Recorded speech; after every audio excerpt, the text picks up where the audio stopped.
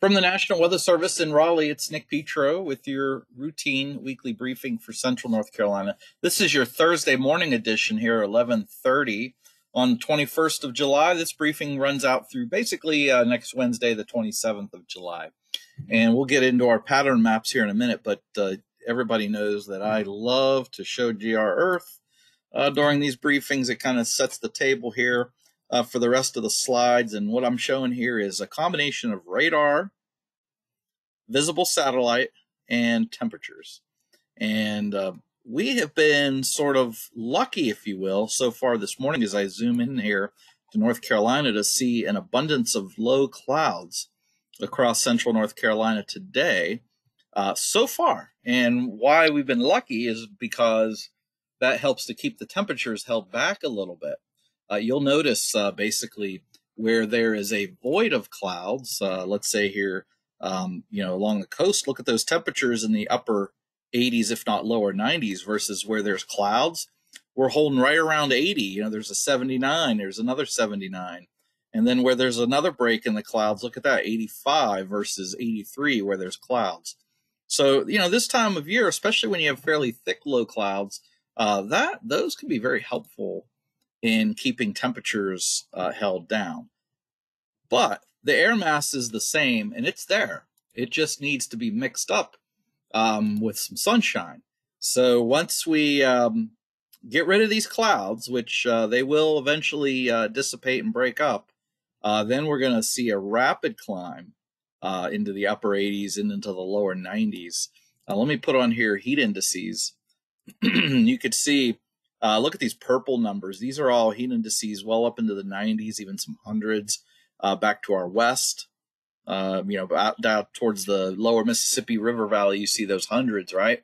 Well, that's all part of the similar air mass. And, if we can get rid of these clouds, I wouldn't be surprised to see a heat index of 100 around central North Carolina, maybe even 105 basically across the eastern portion of the state. In fact, we do have a heat advisory in effect for today, mainly east of US 1. So we are expecting some of those 100 plus heat indices. But again, we're just watching these clouds because that's the one thing that could sort of delay some of that heating. So anyway, if you don't hit 100, don't be surprised. We got a little bit of a later start to the heating. But I think our thoughts here is that these clouds should go away here fairly soon, and then we'll see a rapid climb in those temperatures. And as I zoom out, you can see, heat indices obviously are well up into the 90s all across the east and the south, where we have this similar air mass. All right, what about temperatures? Well, you can see it's I think the main point here that I want to show, the main weather feature, and let me just get rid of these numbers here, is look at how it sort of clears out north of the Ohio River Valley, and it's subtly cooler, not drastically cooler, but I think these heat index values bear that out. Look at how you see purples, but then there's mainly just reds there where the skies are clear north of the Ohio Valley.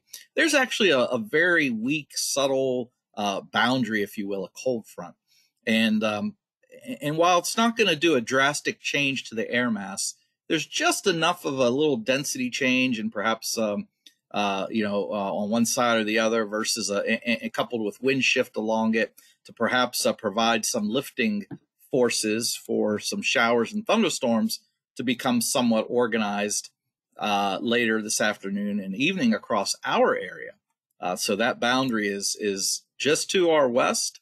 It's approaching. There'll be some outflow boundaries from existing storms and some new storms forming along a prefrontal part of that boundary. And you can see some of the low clouds even trying to bubble up here a little bit north of Charlotte. So maybe later this afternoon to this evening, we'll see some showers and thunderstorms form. Obviously, I got radar, and there's already some showers and storms in vicinity of Columbia back towards Atlanta. And I would expect an additional area of storms to form behind that and affect us here in central North Carolina later this afternoon and evening. So again, a lot of this is contingent upon the clouds.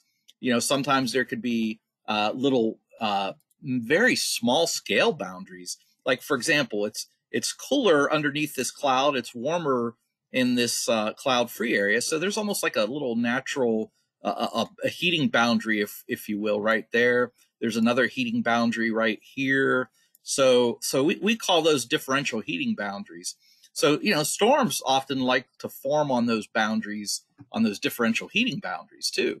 So you could almost form, if you will, little air mass or little temperature boundaries just locally from where there's clouds versus where there isn't. So bottom line is just look for some scattered showers and storms to form just about anywhere later today, this afternoon, evening, perhaps trying to become organized thanks to that front that I mentioned. Main threat is damaging winds. Okay, so let's go back to the slides, and I'll put this with that table. Oh, I got to change my pointer here. Stand by. Let me clear that screen, and let's go ahead to some highlights. I want to jump right into the highlights today. First highlight is dangerous heat. Again, this is all contingent upon those clouds, but we do have a heat advisory in effect from about noon till 8 p.m., mainly east of US 1. Heat indices, we're expecting to eclipse 105 in that area. Threat of heat, illness, drink plenty of fluid, stay in air-conditioned rooms, stay out of the sun, check up on neighbors and animals. Okay, the stuff we, repeat almost every day in the summer. Okay, so dangerously hot today. And here's the other headline, is the severe and flash flood threat today across central North Carolina. The Storm Prediction Center has basically our entire area in either marginal or slight risk. The slight risk is level 2, and is the yellow area. Marginal is the darker green. The main threat will be damaging wind gusts, especially over the southern and central Piedmont, where you see the yellow.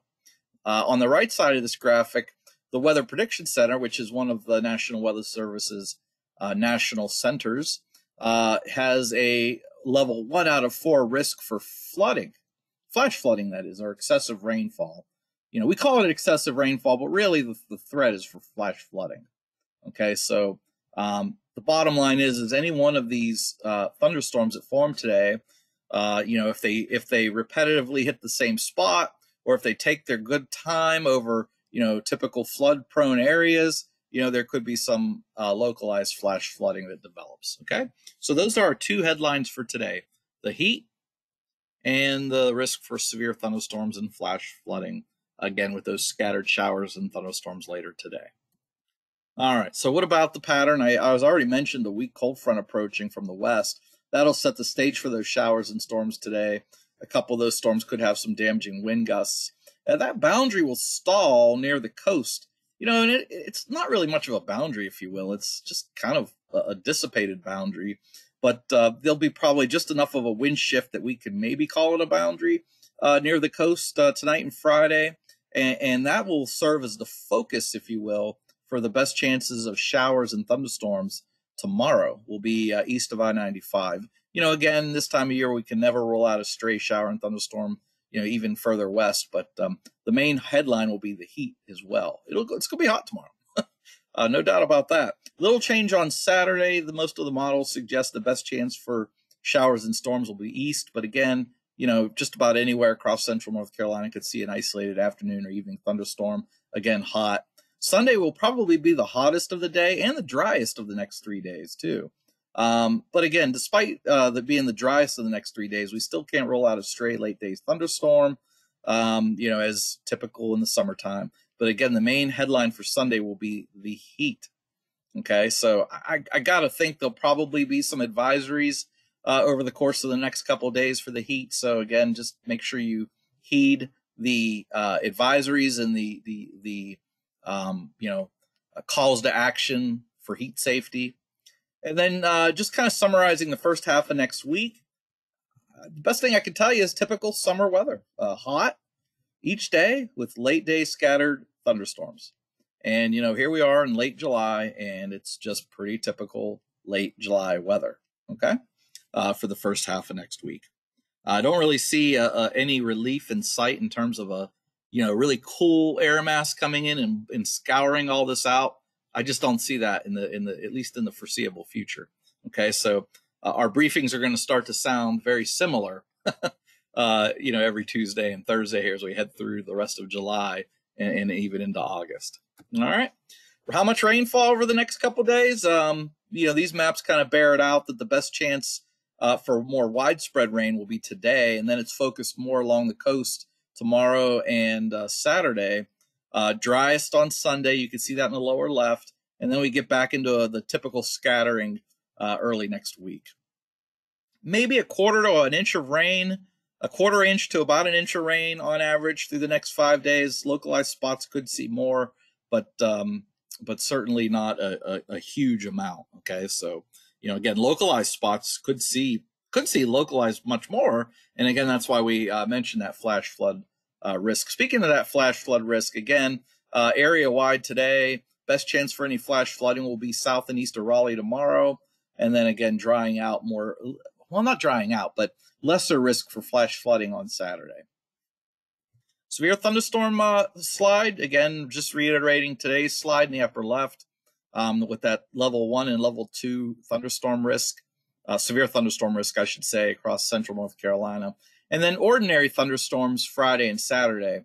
Right now we don't see a risk of any organized severe weather for Friday and Saturday. So that's a look at the next 3 days at least.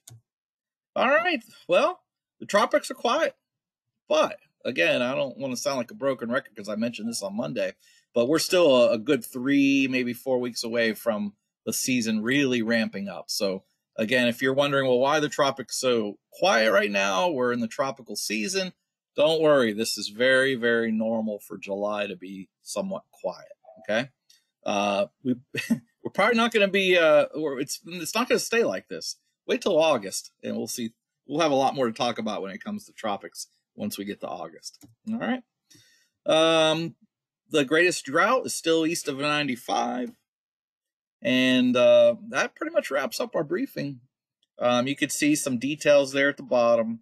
I just randomly picked a spot in central North Carolina and copied and pasted that in there. But, so some spots might be a little cooler, particularly north and west. Some places might be a little warmer than the numbers I show at the bottom, particularly south and east. But generally you see there pretty decent chance for rain today. And then your typical widely scattered to scattered afternoon, evening showers and thunderstorms. Sunday being the driest day, and the main takeaway too is the heat. Look at those readings. Sunday, it's going to be just make sure you plan for this heat. Okay, I know a lot of times folks like to spend time outdoors in the summer. Just take it easy in the afternoon. If you got any work to do outside, do it in the morning, real early in the morning, or maybe like right before the sunset in the evening. Those are the coolest parts of the day. That's the best time to cut your grass, really. Probably late in the evening, right before the sun sets. That's probably your best bet in terms of lowest humidity, just from the heat of the day, and coolest temperatures. Okay, that's when I cut my grass. All right. So hazardous impacts again. Don't forget the heat. Gosh, I know I'm sounding like a broken record here, but heat advisory in effect for much of central North Carolina. East of US 1 today, and we'll probably see some additional advisories as we head through the next couple of days. And then again, watch out for those damaging wind gusts localized and localized flooding with today's afternoon and evening showers and thunderstorms. So that wraps up today's briefing for Central North Carolina on this Thursday, July 21st, 2022.